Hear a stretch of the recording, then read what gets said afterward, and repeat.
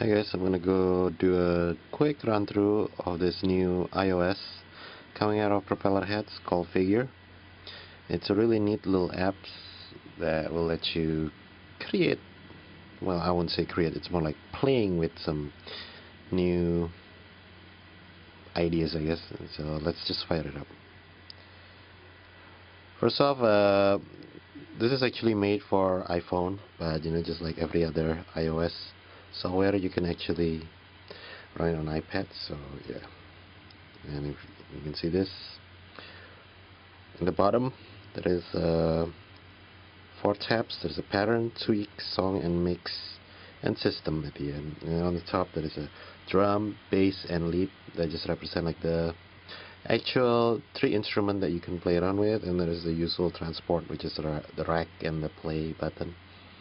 So yeah, let's clear the song just to avoid any horrible thing that I've made before.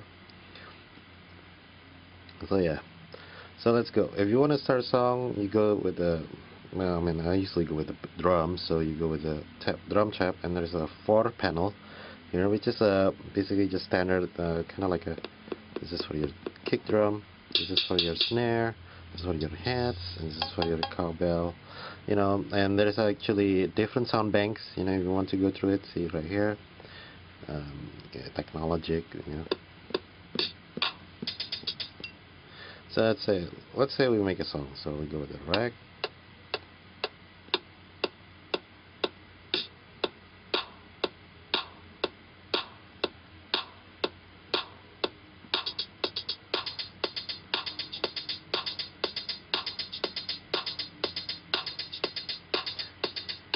and you got the drum going, and we go with the bass.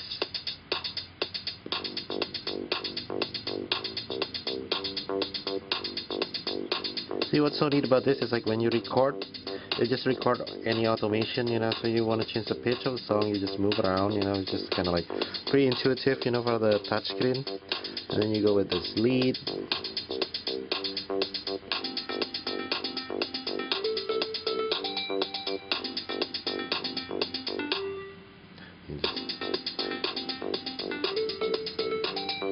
And you go with the tweak right here. It's 3 different ones: bite, envelope, and delay. Good.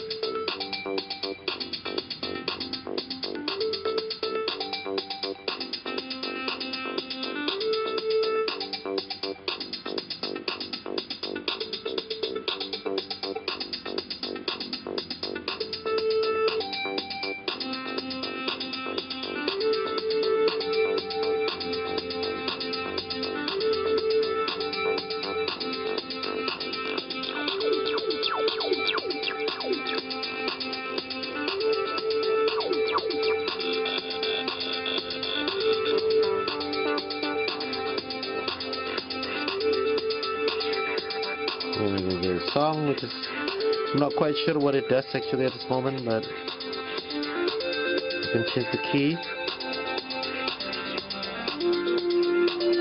shuffle,